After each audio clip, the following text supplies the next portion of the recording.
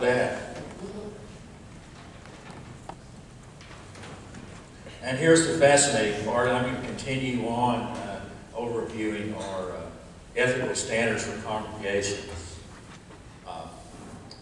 After today, only 4 more to go. Okay. Today, I'm going to talk about the church and its relationship with ministers. Of course, as you know, the church is in what's called a pastoral search process, looking for the next senior minister. And we do that by using resources from our denomination and our region, which is based in Little Rock, and our regional minister has helped our committee by providing them with a list of candidates, and so far none of them's rung the bell, but they'll continue to get candidates until the right person appears. That we will not discriminate for marital status, sex, age, or race. We'll try to be fair in terms of compensation as to what disciple ministers are being paid in other places. We'll provide a place to work and reasonable time off, and not make excessive demands on ministers' family. And we will give freedom of the pulpit to present Christian convictions. We will keep our minister informed when pastoral services are needed and not call on former ministers to provide those services. We will have an active pastoral relations committee to monitor the relationship between our minister and the congregation. And we will get assistance from the regional staff if a conflict situation begins to look like a crisis. And we will have similar appropriate principles with all other professional staff of the congregation. Just trying to act ethically. Matthew 5, known as the Sermon on the Mount in Matthew, it begins with Jesus seeing the crowds, and he goes up on a mountain and sits down, and disciples come and gather around him, and he begins to speak, and he taught them, saying, "Blessed are the poor in spirit, for theirs is the kingdom of heaven.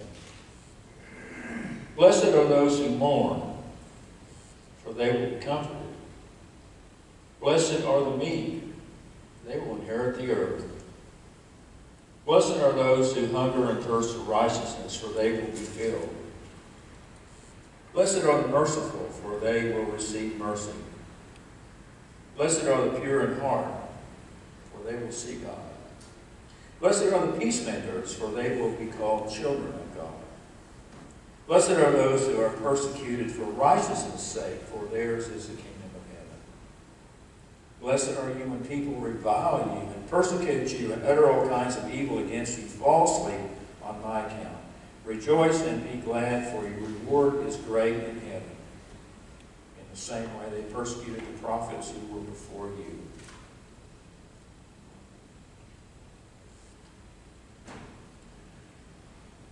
It is not a very pleasant time to be a minister, because we live in a very contentious society.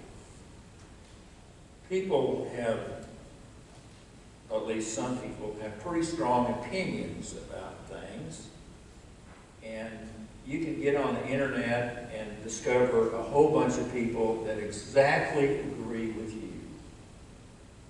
In fact, some people believe that God hates the same people that they hate. And unfortunately, this kind of causes division among us, and there's just a lot of areas that just don't go. Where do I go as a minister to try to help a congregation deal with living in this society, and indeed just getting through life? Because all of us have our issues to face. We have different sets of problems, and it kind of varies as time goes by, but there's always something, like Rosanna Dennis. Always something that's bugging us. Jesus picked out some folks and said, blessed are the poor in spirit. Blessed are those who mourn. Blessed are those who are persecuted. If you had wandered out on that mountainside to hear this Jesus that you've been hearing good things about that day, and you had wondered, what will he say? And then he begins to say these things, and you kind of wonder, am I in the right place? I mean, Jesus has this otherness about him. He says some things that are just kind of contrary to worldly wisdom. Linda, roll the video.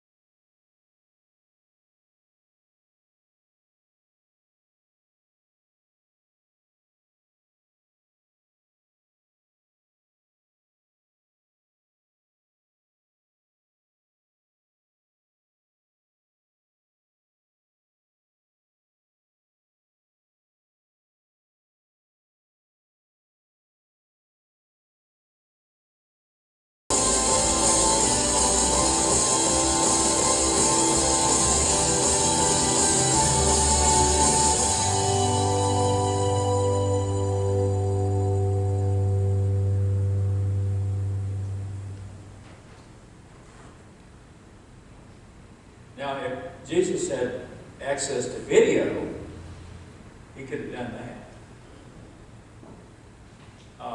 About 20 years ago, we had a contemporary service in the church that I was serving. It was early, it was 9, and we had a guy that did our sound and lights regularly, and he called us up the week before the Super Bowl and says, well, I can't be there this Sunday. Okay, I need to get ready for the Super Bowl. This is, 9 o'clock in the morning. I guess I'm missing something, because obviously there's other people that are getting ready for the Super Bowl. I think I'll be adequately ready.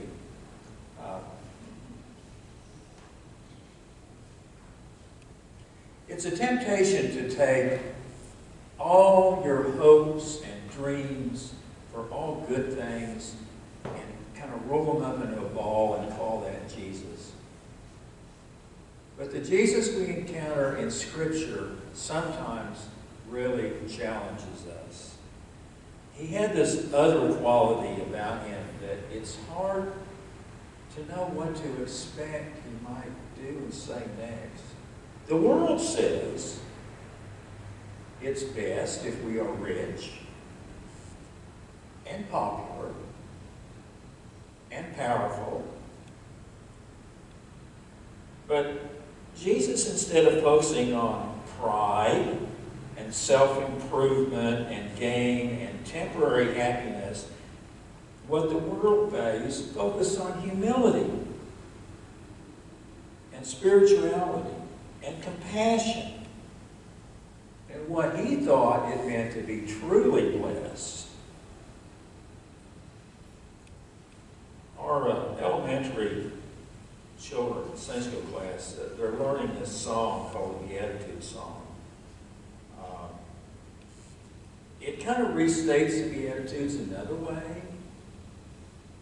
Blessed are the poor in spirit, those who see the sin in their hearts. Blessed are the ones who are weeping, because sin has torn the whole world apart. Blessed are the meek and humble, God will freely give them all things. Blessed are the ones who are hungry and thirst for justice and wait on their King. Blessed are the merciful, whose sins are forgiven, so they can forgive. Blessed are the pure in heart, God will show his face to them. Blessed are the ones who make peace, loving others with the Savior's love. Blessed are those bullied for their faith. Great in God's kingdom will be their reward.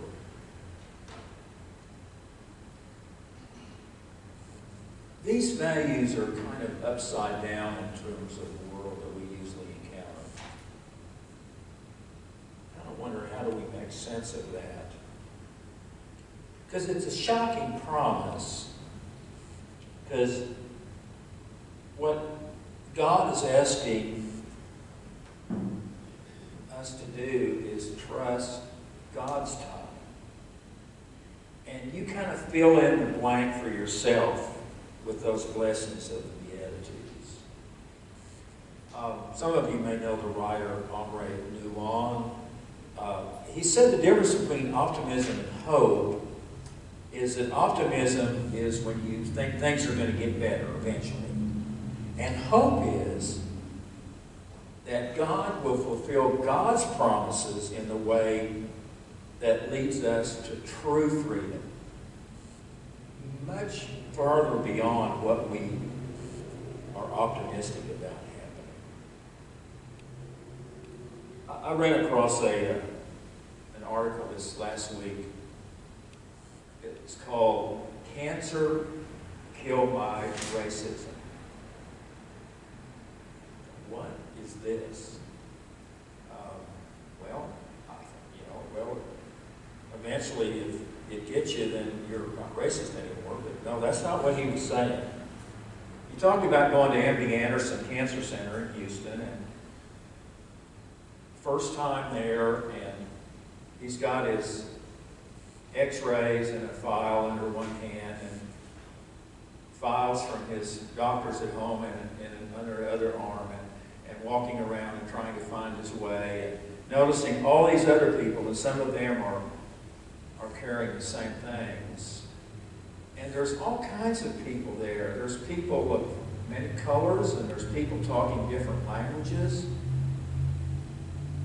And he said, you know, there's nothing special about being a cancer patient. There's nothing unusual, unfortunately, about being a cancer patient. Because all these people are in the same boat. And it doesn't matter if they were wealthy or poor or powerful or weak. All that stuff that the world treasures, it doesn't make any difference. We're just people trying to get a cure for cancer. And he talks about how the big man from Alabama with a slow drawl and a beer belly was so patient with him when he was vomiting like he had a demon inside of him. And the nurse that was so kind to bring the heated towels, who had bushy eyebrows and olive-colored skin, he thought maybe from Syria or Egypt. It was just one encounter after another of people who were different than him, but who cared for him. And he realized not only are we all in the same boat, that we all have an opportunity to lift up new possibilities in our struggles. I got to believe that everybody who came out to hear Jesus that day had, different attitudes and different problems, and some were there to pick what he was going to say apart, and some were there to hang on every word, and some were there because they were desperate and they were going to give life another chance.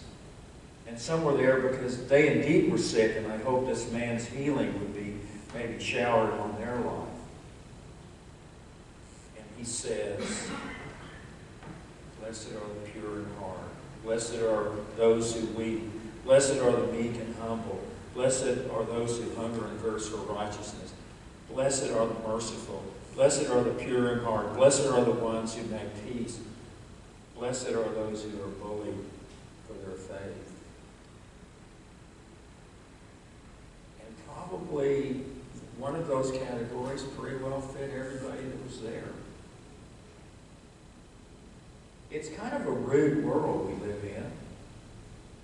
And a lot of people won't give you a break. And some people will take advantage of you. And some people will try to use you. Being meek seems kind of counterproductive at times. Being a peacemaker seems, whoa, we've got to be strong. You know, the world says God helps them that help themselves. But ultimately, is that going to make you happy? Or give you a sense of fulfillment or peace? God says, blessed are the pure in heart. Blessed are those who weep. Blessed are the meek. Blessed are the ones who are hungry and thirst for righteousness. This is where we find truth. And Jesus just kind of turns contemporary thinking upside down. This is the power of our Savior.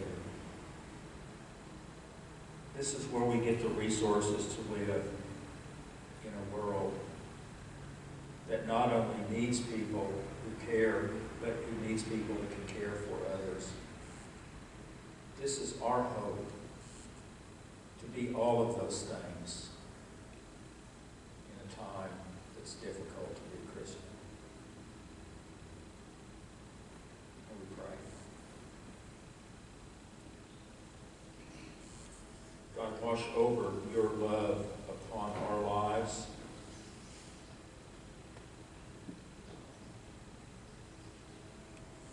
We're sometimes feeling lost and confused and don't know what to do next.